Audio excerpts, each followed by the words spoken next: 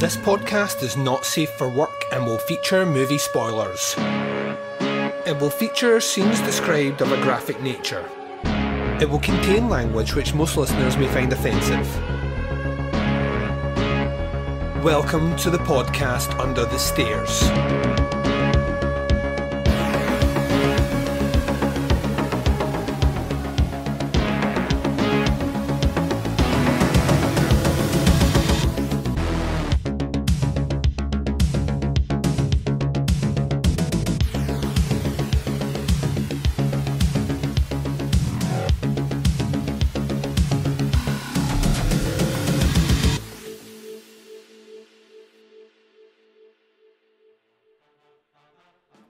Hi everyone and welcome to the podcast Under the Stairs. I'm your host Duncan.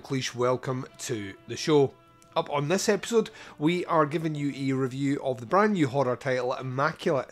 It has been out for about a week and a half in the UK, and on this particular video or podcast, wherever you're checking us out, you will be getting a non-spoiler and spoiler review of the movie. So if you've got not a slight passing interest in knowing anything about the movie, just hit stop right now and you've saved yourself any potential tidbit of spoiler that may be in there. If you are gearing up to go and see it and you maybe want some musings, some thoughts to kind of get you excited for it, then check out the non-spoiler version of this review. Like I say, check the time codes, and if you've already checked out the movie, or for you spoilers mean absolutely diddly squat, then power right through the entire video. Don't say that you haven't been warned. So yeah, I checked out the movie yesterday, about a week late to be fair, but I had already reviewed Late Night with the Devil, so it kind of evened itself out, so to speak. So yeah, we're going to be doing a review of that movie and finding out, do I think it lives up to the quote-unquote hype?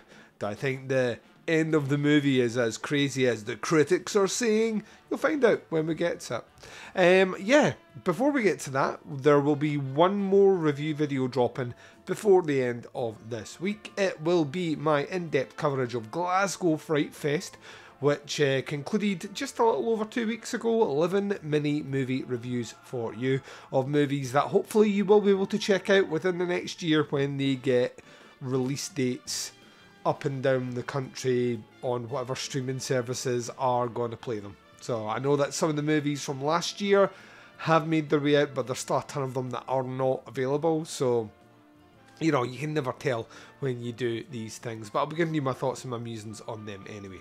So, without any further ado, we're going to take our first break. I'm going to take a slight short break. You are going to get the trailer for the movie Immaculate, directed by Michael Monaghan, and when I return, I'll be reviewing that movie in non-spoiler and spoiler. This is the third time I'm saying it. Check the time codes, and we're going to be at that discussion right after this.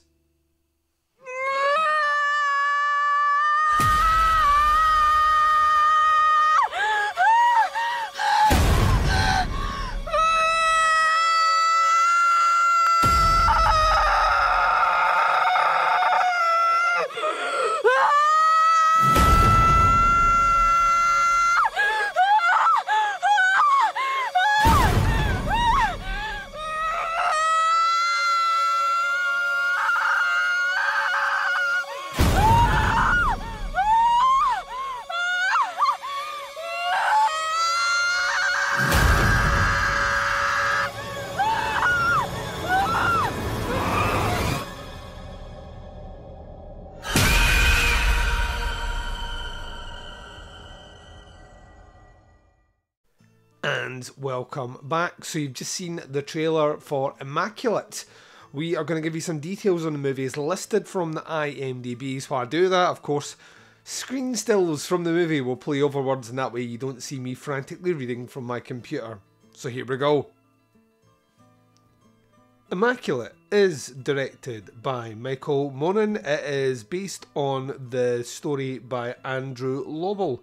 The movie itself stars Sydney Sweeney, Alvaro Morte, Simona Tabasco, Bernadette Provocoli, Giorgiano Colonagli, Dora Romano, and a myriad of other names. The synopsis for this movie is Cecilia, a woman of devout faith, is warmly welcomed to the picturesque, perfect Italian countryside, where she is offered a new role at an illustrious convent, but becomes clear to Cecilia that her new home harbours dark and horrifying secrets. So yeah, this is the non-spoiler part of the review. I'm basically going to give you a kind of overview of what I think worked, what I think didn't work, and give you a little score on the movie. We'll then jump into spoiler territory. There will be a warning before we do that, and you can jump ahead if you're using chapters in the video version of the podcast, or follow the time code in the actual podcast audio version on any of the podcatchers you're checking out. So, Immaculate, getting a bit of a buzz. To be honest, 2024 thus far has not been a stellar year for horror cinema. There's been quite a few titles released actually theatrically, a couple of Blumhouse ones that have been kind of duff. Like, haven't really kind of captured the interest in any great way, shape or form. It kind of feels like we're treading water a little bit for what will be coming out in the next couple of months and beyond. And there are some fun and heavy hitting titles sure to come out. And this was kind of, this month particularly, it would have been March, end of March, was the kind of first big, here we go, horror's about to kick off. Late Night with the Devil, which is a review of that movie out there now on my channel, so go and check it out. But Cecilia was the other one. Kind of dubbed a kind of nunsploitation, although I will stress this is not a nunsploitation movie under the general terms of what traditional nunsploitation movies are. But that's how it was being heralded, and it was being kind of pivoted towards wait till you see how the movie ends, and you know it's going to end in shocking fashion. Audiences will be stunned. What works for the movie, there's actually quite a lot that I thought worked really, really well. I think the cinematography and the actual set design is handsome in this movie. It does evoke a kind of Euro 70s kind of style, particularly Italian. Sort of cinematography is very grand, very ornate. I think they put a great emphasis on making sure that all that stuff feels authentic and feels real. The convent feels lived in. There's tons of atmosphere. There's a lot of stuff that's set up that pays off. Even the imagery in the movie itself is very striking of that time, and it kind of plays with the idea of kind of religious horror in a less American fashion and more a European fashion. So if you've seen a lot of the kind of nunsploitation movies, or particularly some of the 70s Italian horror movies that deal almost ornately with religion, it kind of follows in that way. It doesn't hold the church, the Catholic Church in particular, to any high regard or esteem, out with that, you know, secrets are prevalent everywhere and some of them are more weighty than others. I think the casting is good. I enjoyed it. Some of the roles a bit over the top and a bit campy in my opinion, but they actually worked overall for the tone and vibe. And those roles which felt a bit kind of campier certainly had a lot more menace as more plot devices were revealed throughout the story. So I thought that was handled very well. I think the main role played by Sydney, who plays Sister Cecilia, is excellent. I think she really she's apparently behind the production of this one. She's kind of been spearheading a lot of the movement to get it made. And as a result, having a name like hers attached to it has given it a bit of clout and a bit of prominence, certainly from a studio wanting to make it, but also in the way it's been released. And I think she does really, really well in this. It gets kind of gonzo towards the end in a way where she fully embraces that performance. I think had she approached it maybe a bit more serious, it would have probably fallen apart pretty quick, like a poorly constructed paper mache fan. But I think her understanding of what sort of movie she's in actually, if anything, aids it. I think the score is phenomenal in this one. There is, in particular, a giallo nod, which, as you'll know out there, just does my heart and soul very good. They actually use over a montage sequence in the movie the main theme from the Red Queen Kills 7 Times, which is a very fun, quirky, very 70s sounding Italian kind of chic score. It's kind of playful and whimsical. It's very different than every other part of the score throughout this entire movie, which has a great deal of kind of opulence and grandeur with choir singing and religious overtones. So I found that was kind of playful. Also, to me, shows that, and there is a link, we'll talk about more in the spoilers, but there is an understanding from the director of the setting, the kind of time period he's trying to evoke, and the use of that score is, in my eyes, no accident. It's someone that's clearly got a fondness for that particular era of movies as well, and it's kind of bore its way through. What I didn't necessarily think worked very well is, I think the first 40 minutes of this movie feel particularly paint by numbers-esque. In fact, there's a huge swath of this movie that I kind of felt like I was ahead of the storytelling. Now, I am not your general horror movie cinema goer, so as a kind of hardcore horror obsessed fanatic, I've seen a lot of variations of the movie they're trying to put on here, and as a result of that, it didn't feel fresh or new to me. I will say it wasn't a huge issue, but I did have this detraction in my head where I kind of felt like I was slightly ahead of the movie for large sections. I will say that the ending maybe didn't shock me as much as the advertising has claimed it will shock others. And I'm sure it probably does. I was in a not full cinema. I was in a cinema with about 10 people in the screening that I saw, and most of everyone there kind of gasped and made noises when they were supposed to at those moments. To me, it kind of felt like as soon as I knew a couple of minutes out from where the ending was going, I kind of knew how the ending was going to go, and as a result of that, maybe it didn't have the same impact. I will say I did like the fact it went where it went, and we'll cover it more in the spoiler territory in the review, so I think that was kind of cool. And that's maybe the most remarkable thing about this. I think this is a movie that really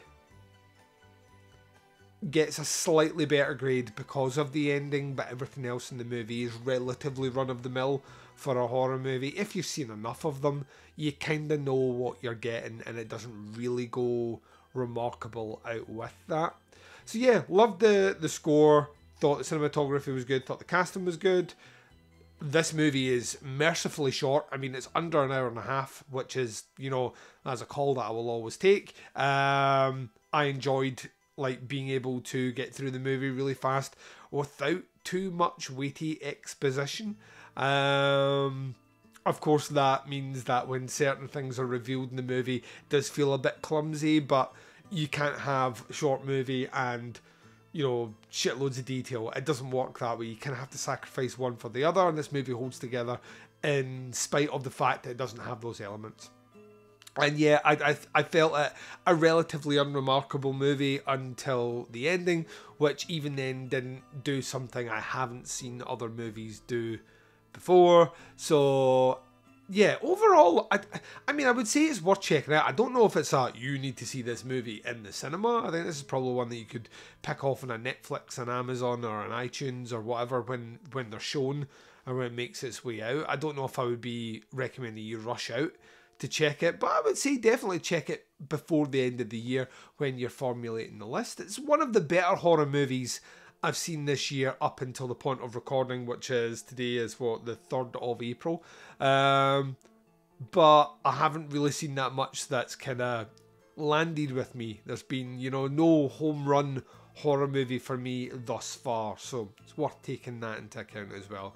My score for the movie is a 3.5 out of 5, so somewhere between I liked it and I really liked it. On a rewatch, it might go up. It might go up as high as a 4, but that's where I'm sticking with at the moment. So yeah, Immaculate non-spoiler review. and I'm giving it a 3.5. So, this is your final warning. We are about to head into spoiler territory, so if you don't want to know anything, absolutely anything about the movie, this is the point that you want to skip to the next chapter, which will be like closing of show or ending of show, however I word it. But you just want to skip the bit that says spoilers, which is coming in 3, 2, 1. So, so the premise of the movie is a nun comes to a convent which is set up to look after aging nuns who have committed their life to service and are, infirm, suffering kind of mental deterioration and heading towards death. She's American. Most of the people there aren't American. It's set in Italy. She very quickly realises that it's a very strict place with a lot of weird characters, and she is told right at the start that, this is built on catacombs, which if you're me, you put that one, file it as important information, probably for the end of this movie. We kind of follow our life in the convent up to being essentially sworn in as a nun, and we find that actually in this convent they have what is purportedly one of the nails from the crucifixion of Jesus Christ.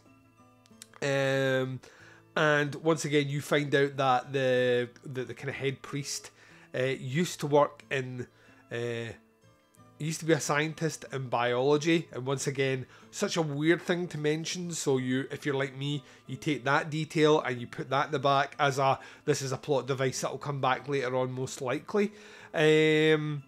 Cecilia touches the cross at one, the nail from the cross at one bit, kind of passes out.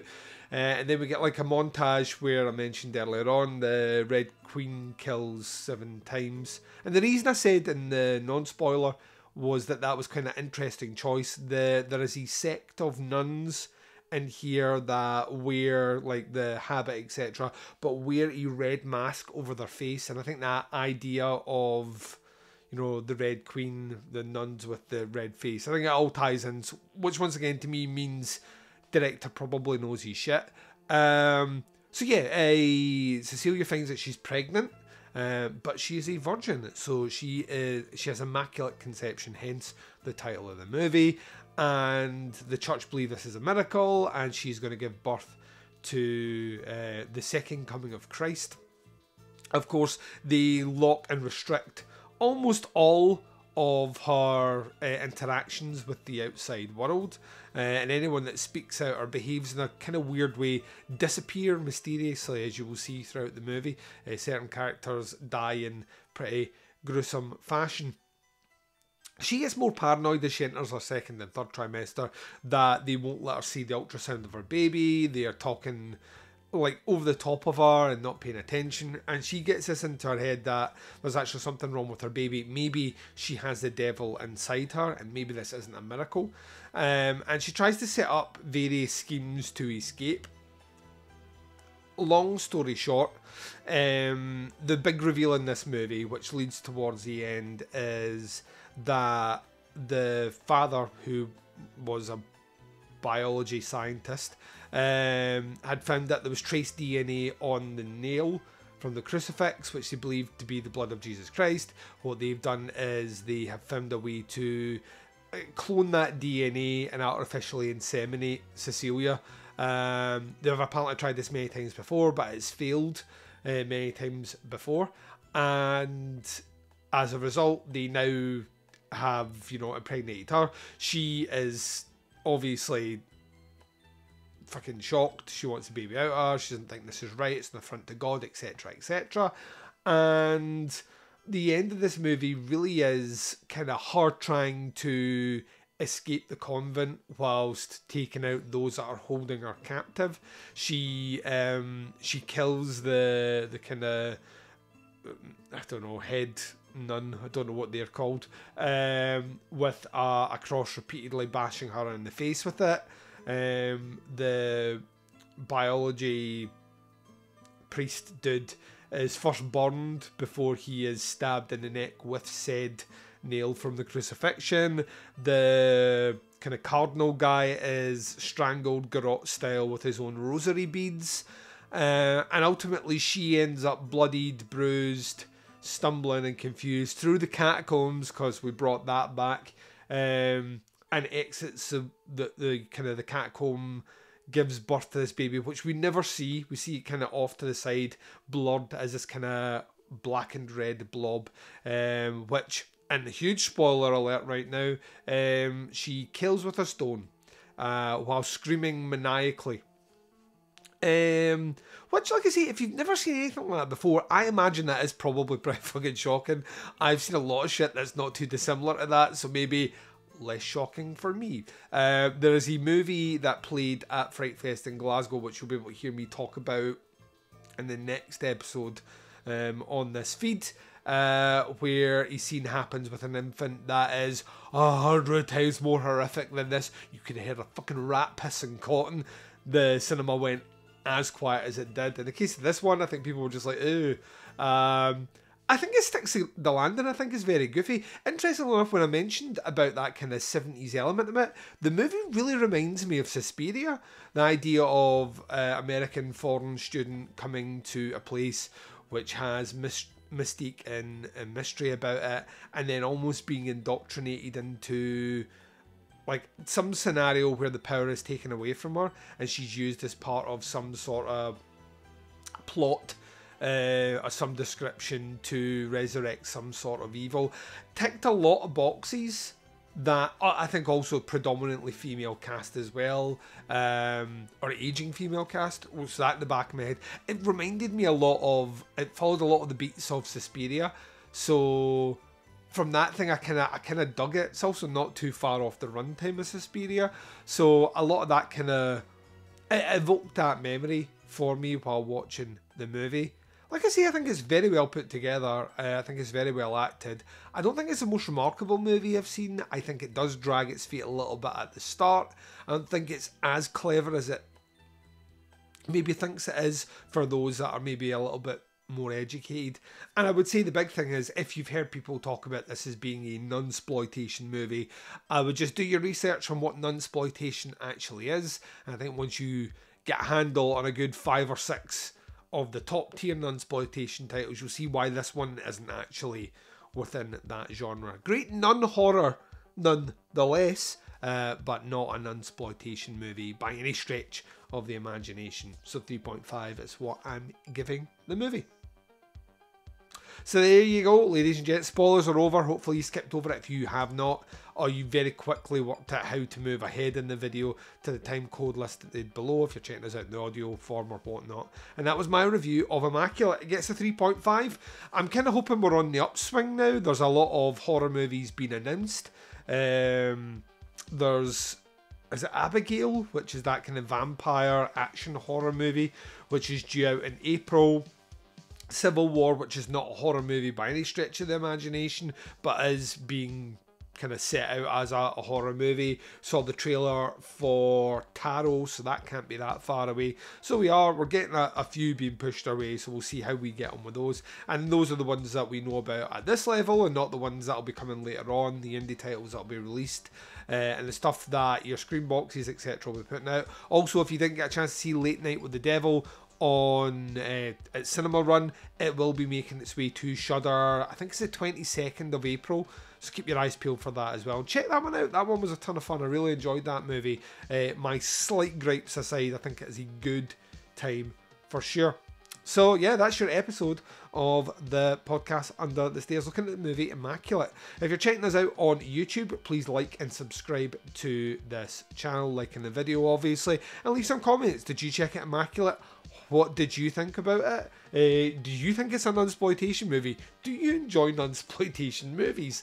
Did you pick out the Giallo soundtrack reference that I did? Did you link it the way I linked it? Let's start a dialogue. It's always fun to chat back to you guys. But liking and subscribing, huge way to help this channel. If you're checking us out on the Spotify podcast app or via Anchor, then you get the video audio versions of these.